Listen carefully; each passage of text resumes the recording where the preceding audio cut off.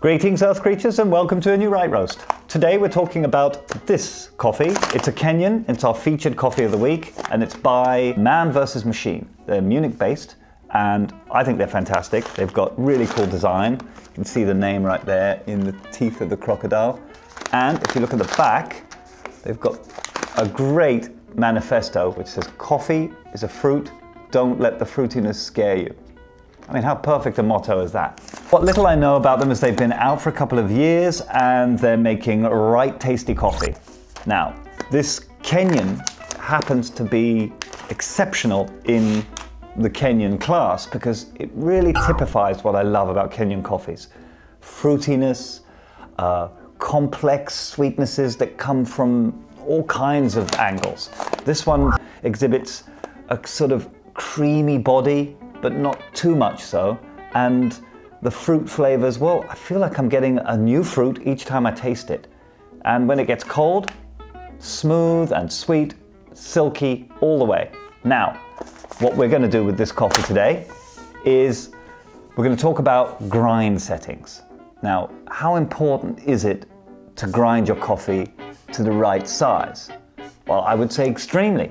And so to demonstrate, I'm going to use my favorite method, the filter method, and we're going to grind it 3 different ways: fine, coarse, and medium, which is the just right method for the V60. Right, so I've got 3 10-gram measures, and we'll grind number 1, extra fine. I'm using a machine grinder. Of course, the same thing applies to a hand grinder. You simply adjust the grind settings in that dial in there. This will be the fine grind.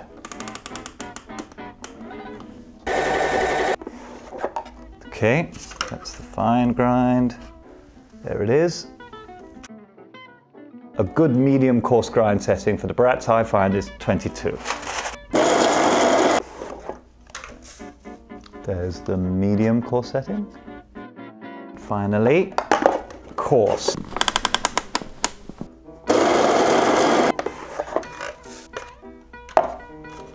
There they are.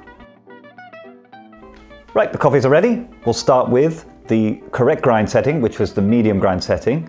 The brew time for 10 grams was 2 minutes. So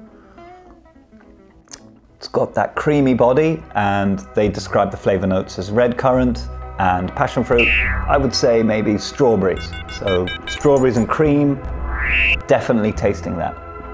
Yeah, perfect. Now we'll go for the fine extraction. So this was with the very fine particles, and the brew time I believe was 3 minutes. So it takes longer when you have fine grind and it travels slower through the coffee, therefore extracting more. To me, I'm not picking up strawberries now. Now it's just sour fruit. So really hard to identify anything in particular. You could say maybe there's a raisiny feel in there. The creamy body feels more gloopy. Just everything feels thick and sour. And that's definitely the symptoms of an over-extracted coffee. Just a bowl of stewed fruit. Not pleasant. And now the under-extracted coffee, which was the large particles you saw, and I believe the brew time was about 1.5 minutes. Well, there is a creamy body sort of there, and the strawberry taste it's like a hint. It's just a waft. And really it's just thin all round and kind of empty. So sometimes you might get a bitter flavor, but in this instance, it just feels hollow. So back to the original. Yeah, there it is. Everything in balance. The flavor, the body, the texture. I'm getting everything just right. And so you can see that grinding your coffee to the right setting is as important probably as any other stage of making your coffee.